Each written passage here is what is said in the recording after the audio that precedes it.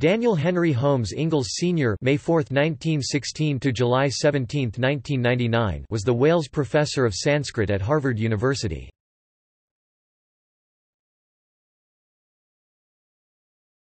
Topic: Early life.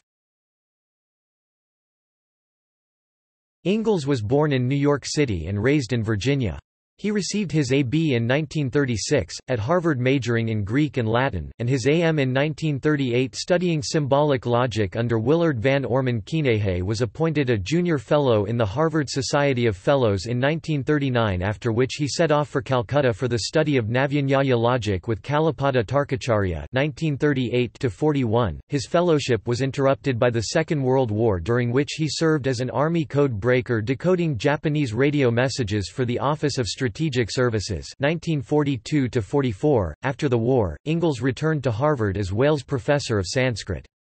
He was particularly known for his translation and commentary in an anthology of Sanskrit court poetry, which contains some 1,700 Sanskrit verses collected by a Buddhist abbot, Vidyakara, in Bengal around AD 1050. Ingalls was a student of the Indian grammarian Shivram Dattatreya Joshi, and the teacher of many famous students of Sanskrit, such as Wendy Doniger, Diana Eck, John Stratton Hawley, Geoffrey Musaif Masson, Bimal Krishna Motilal, Robert Thurman, Sheldon Pollock, Carl Harrington Potter, Phyllis Granoff, Indira Viswanathan Peterson, David Pingree, and Gary Tubb. He was renowned for the rigor of his introductory Sanskrit course. He was the editor of the Harvard Oriental series from 1950 to 1983. Ingalls was the father of the computer scientist Dan Ingalls and the author Rachel Ingalls. He was also chairman of the Department of Sanskrit and Indian Studies and president of the American Oriental Society.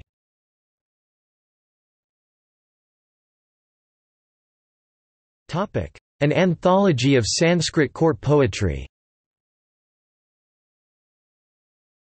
Volume 44 of the Harvard Oriental Series, an anthology of Sanskrit court poetry, is the acclaimed English translation by Ingalls of the Sanskrit text of Vidyakara.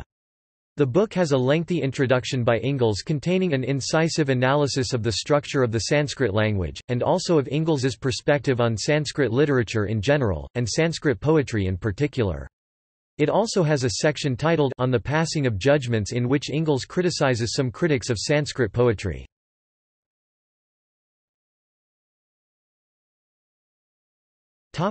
Criticism of 19th and 20th century Western Sanskritists.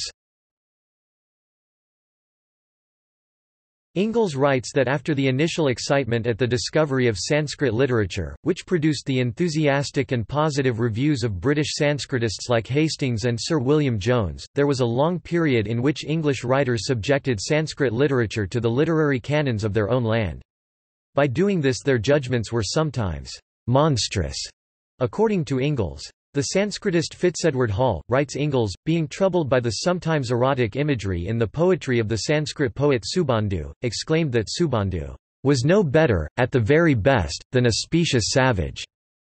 And A. A. MacDonnell, according to Ingalls, found nothing to say of the great Sanskrit poets Bharavi and Magga except that they favored verbal tricks and metrical puzzles. The judgment of these scholars, explains Ingalls, was clouded with bias inasmuch as it was based on 19th-century Western morals and 19th-century Western notions of literature. At no point was it enlightened by reference to the critical literature of Sanskrit itself, writes Ingalls. Ingalls then goes on to criticize the British scholar Arthur Berriedale Keith, of whom Ingalls writes that although Keith was a great scholar of Vedic studies and modern Indian law, it is obvious from his works that for the most part he disliked Sanskrit literature, and that, of Keith's reading, it seems to me, no word ever passed beyond his head to the heart. Ingalls notes that when criticizing Sanskrit poets, Keith never applies the remarks of any Sanskrit critic to the work he is judging.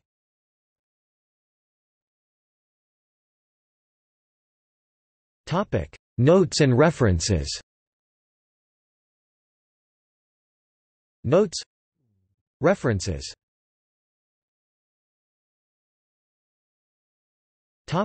Further reading. Obituary notice in the Harvard Gazette. Memorial minutes in the Harvard Gazette.